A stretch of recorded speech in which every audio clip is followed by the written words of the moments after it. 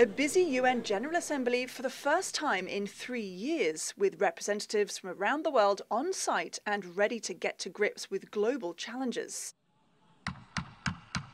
Incoming UNGA President Csaba Kőrösi of Hungary led the first plenary session and will play an important role in agenda setting in the coming weeks. He talked of ending conflict in his opening statement.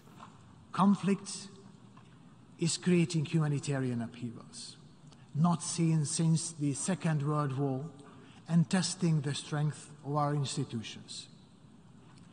The conflict in Ukraine has been a turning point for all of us. Kőrösi said the Russia-Ukraine conflict has contributed to one of the world's most pressing issues, a food and fuel crisis. He praised the UN Secretary-General's efforts to get the countries to resume grain exports to the world, which Antonio Guterres has described as a ray of hope to ease human suffering and alleviate hunger around the world. Education will feature highly this week. On Tuesday, the UN's refugee agency spoke of the critical need to ensure education as a human right. That means helping teachers in crisis as well as the most vulnerable students. Access to quality education really isn't a luxury. It's a human right, and it's something that should be available to all young refugees from the start of an emergency. Coming up are sessions on how to achieve the UN Sustainable Development Goals, a universal call to action to end poverty, protect the planet and ensure peace and prosperity for all by 2030. Not on the agenda, but likely discussed behind closed doors are global economic conditions.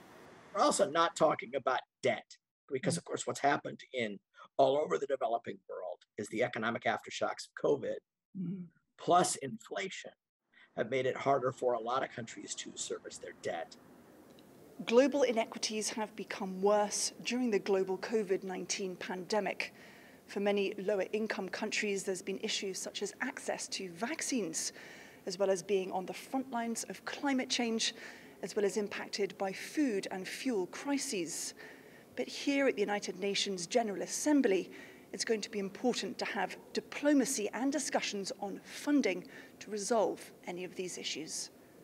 Caroline Malone for CGTN at the UN headquarters in New York.